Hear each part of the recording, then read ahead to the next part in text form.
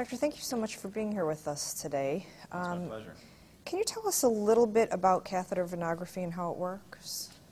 Well, catheter venogram is a diagnostic test to look at the veins of the body, and it can be from your toes to your head. It involves placing a small plastic tube about the size of a pencil lead through any one of a number of what we call access sites, which are just areas where you enter into the body, and you're able to guide it through the body, typically using fluoroscopy or X-ray video, and from that access point, negotiate it virtually anywhere you want to go. From that position of placing the catheter, we inject a contrast material, which is basically a salt water. It contains iodine as the salt.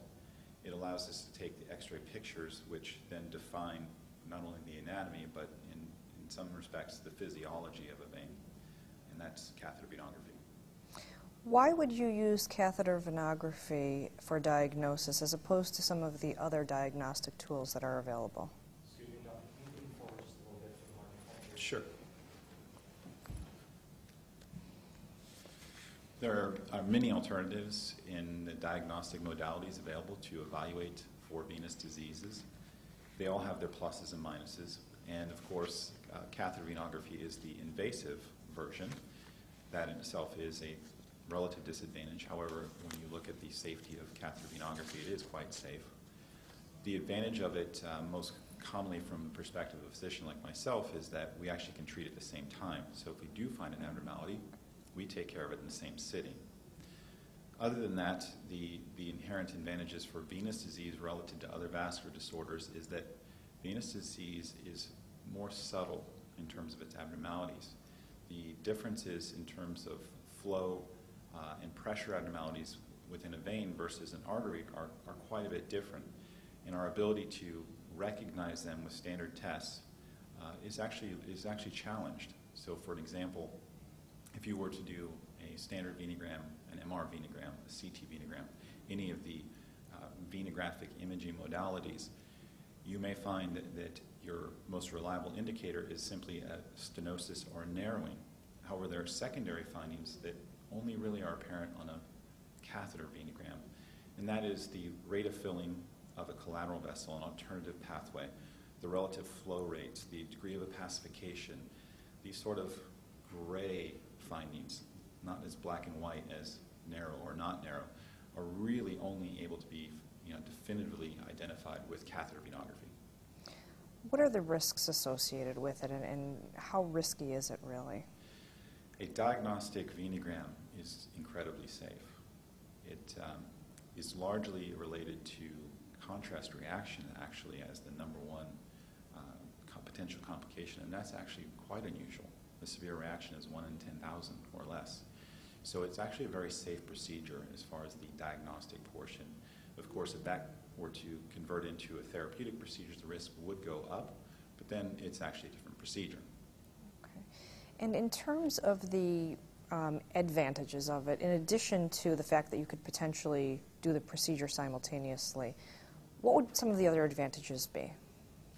Well, I think the most important difference with the catheter venogram versus, say, a Doppler study or an MRV is that, as I mentioned earlier, each one of these modalities has its pluses and minuses, but the diagnostic catheter venogram is the one that's going to allow you to identify the subtle findings which will increase the number of patients who you identify pathology relative to, say, a Doppler, which is certainly a useful screening tool. It will find patients in a non-invasive, low-cost, readily available manner, but it will also miss quite a few.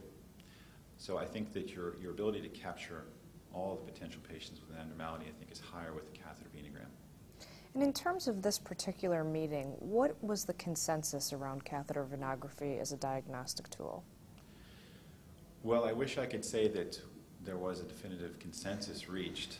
I think that these types of exchanges of information are certainly critical, but we are dealing with something that really has just come on into the sort of awareness of many physicians, and for us to actually definitively come down with even the way to do the procedure. I think we're a bit challenged with that even. So I don't know that there really is a consensus that's been developed. There has certainly been a sharing of ideas, and further discussion may lead to a consensus. But the fact of the matter is, it is a safe procedure, and at least we've established that fact, and that there is something going on worth evaluating, and hopefully with more study and more discussion, we'll get that piece of it solved. So what will happen next to get you closer to getting the whole community on board with having a consistent framework around how best to do the procedures, when to use them, when not to, and so forth? I think the biggest challenge we face with that is that what exactly are we talking about? I think that we are not even sure of what this is that we're dealing with. And so we really need to better define what is CCSVI. Then after you define what it is, you're better able to diagnose it. And to give you an example, if you have a Doppler, let's say, as your test to diagnose it, and there are, as has been created, 5 criteria. They're basically, or they were basically created for patients largely with MS. Perhaps CCSVI is not MS and is something completely different that is more vascular in nature. Those criteria may not be the most useful way of diagnosing it.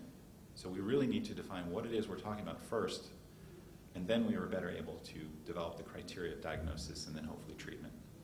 So what's the most critical takeaway? I think the takeaway message is that there is something going on here that improves patients' life best we can tell from the available data, and that it's worth further study. Is there anything that I haven't asked you that I should, Doctor? Any No. point you'd like to convey? Okay. Thank you very much. Okay.